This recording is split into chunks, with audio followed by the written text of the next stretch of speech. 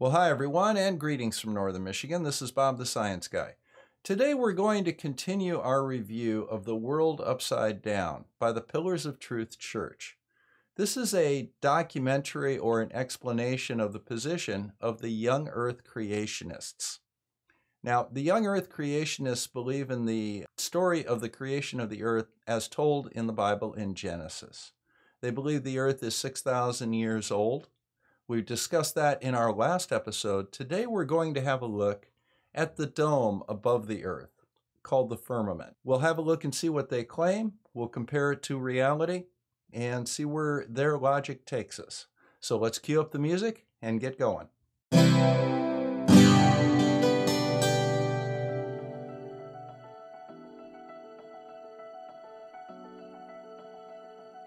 We are told by the world today that the earth is a sphere. This sphere is commonly referred to as the globe. This lesson is taught in nearly every classroom all across the world. But let's take a closer look at the creation story to see if this truly is what God created. Now, once again, he's starting off with the premise that we are told the earth is a globe. We are told without evidence that the earth is a globe is the premise here. When his book tells us that the earth is not a globe, we should accept that. But when science tells us the earth is a globe because it's a planet, we should not accept that. So I have a little trouble trying to figure out this logic that he's starting off with. But this is his chicken, so let's let him cook it. Genesis 1, verses 1 and 2 say, "In the beginning, God created the heaven and the earth. And the earth was without form and void, and darkness was upon the face of the deep. And the Spirit of God moved upon the face of the waters. So in the beginning, the earth was purely water." Now the question we need to ask ourselves is this: is this body of water in the shape of a sphere, or is it resting flat? Think back to any time you've seen a body of water in your life.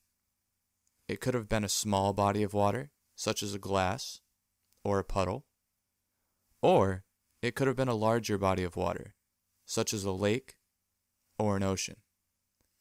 Whenever you witness these bodies of water, did you ever notice the surface of the water curve? Of course not.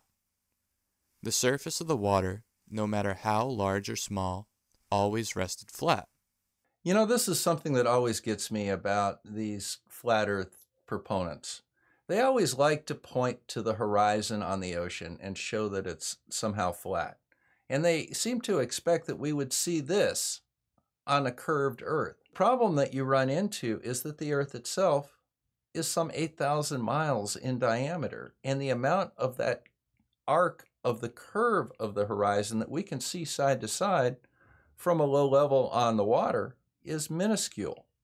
We would have to see 69 miles of uninterrupted horizon to see a 1-degree curve in the horizon. Now, the strange thing about it is that we can indeed see a side-to-side curve looking out on the horizon over the ocean simply by compressing the image from side to side. The curve will start to come out and be accentuated. But there's another way that we can see the curve, and this is something that always confuses me about people that believe in the flat earth. And that is that a sphere curves from side to side. It also curves from front to back. So even though we don't see images that curve like this, we most definitely see images that curve front to back. So for example, we have a ship here in the foreground, and then we have a container ship in the background. Where's the hull of the ship?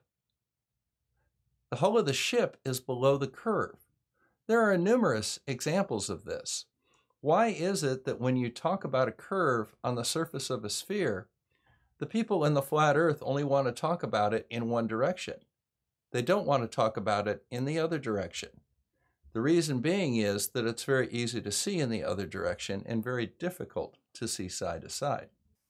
This is because bodies of water always seek to reach and maintain their level. This is important to understand because the earth was originally completely water.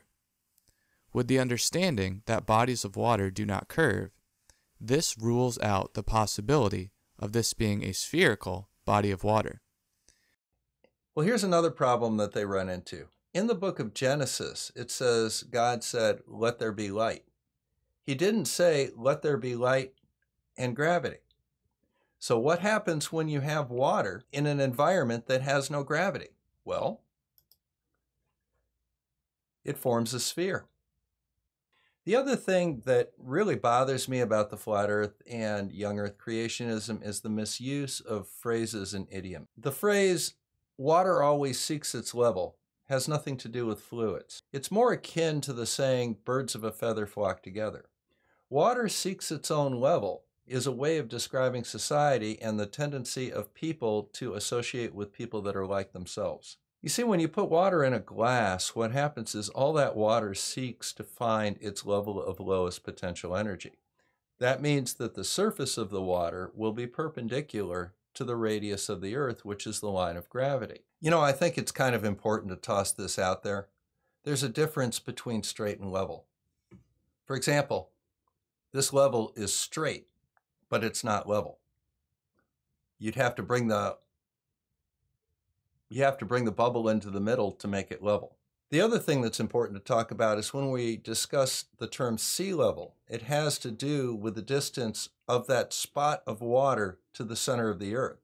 And because the Earth is a sphere, the surface of that water, that ocean, can curve and still be the same distance to the center of the Earth, so it's all still level, but it is not flat.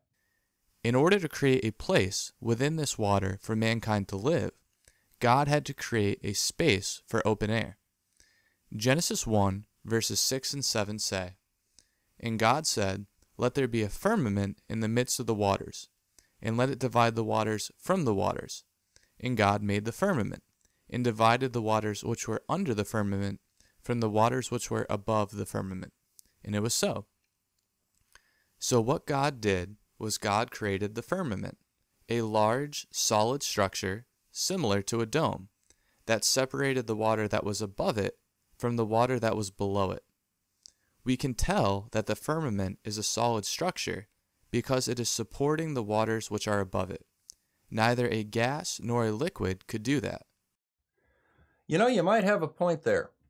Where in nature could we find gas separating water above it from water below it?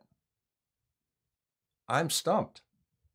Genesis 1, verses 9 and 10 say, "And God said, Let the waters under the heaven be gathered together unto one place, and let the dry land appear. And it was so. And God called the dry land earth, and the gathering together of the waters called he seas. And God saw that it was good." Here we see the body of water underneath the firmament being gathered together into seas, giving space for the dry land to appear. Okay, now those of you that are following along probably picked up on the fact that according to this account, the water is gathered together, allowing the dry land to appear. Now, here's the problem that you run into.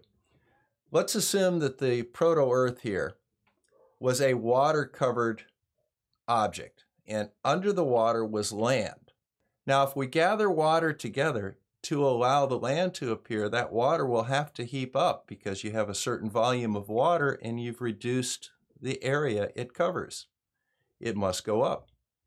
That means that by definition, the land has to be below the surface of the water. Now, with an exception, say, like the Netherlands, we can see that happening. But in general, the land is above the level of the water.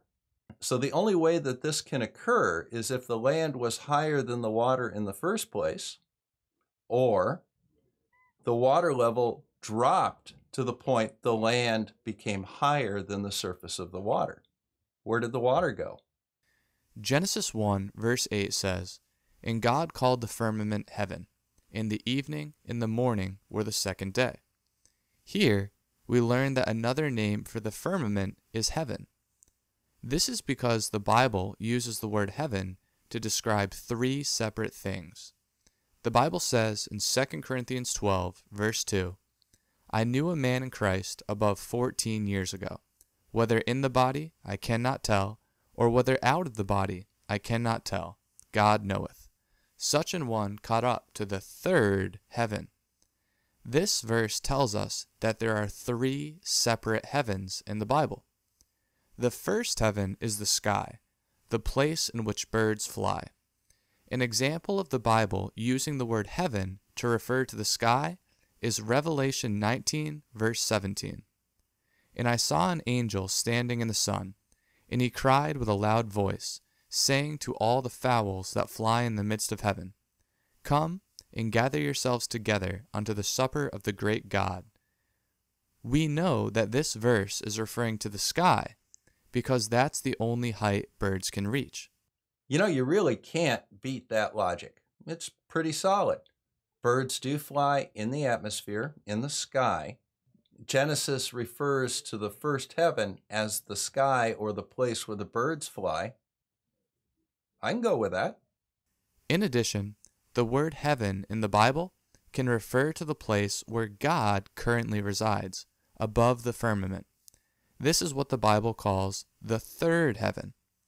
An example of the Bible using the word heaven in this way is Matthew 5, verse 16. The Bible says, Let your light so shine before men, that they may see your good works, and glorify your Father which is in heaven. Okay, I think we're starting to break down a little bit here. You say that God lives in the third heaven, yet this verse simply uses the term heaven. How do you know that God doesn't live in the first heaven with the birds in the sky? And what's in the third heaven? Could this cause a problem for other parts of the Bible? Let's follow along and see what he has to say. And lastly, the word heaven can refer to the firmament itself, the solid dome which encapsulates the world we live in today. This is what the Bible calls the second heaven. The reader has to be able to distinguish from the context which heaven the Bible is referring to. Okay, so let me see if I can get this straight. The birds live in the sky, which is the first heaven. God lives in third heaven, and the two are separated by second heaven, which is the dome. But didn't just a moment ago you say the purpose of the firmament or the dome or second heaven, as you're referring it to now, is to separate the waters above from the waters below? Wouldn't the third heaven be full of water? Is God a fish? And if God created us in his own image, would we not have gills? Because God lives in water, would we not live in the water? These are inconsistencies that you just haven't thought through, I think. Well, then again, maybe this is not that much of a problem. Life began in the seas, they tell us, and we had gills. That would work. But then, how did we come to become land animals without gills? Maybe we evolved. This is Bob the Science Guy signing out from Northern Michigan. I'm going to leave you with one last thought. Here is a series of embryos.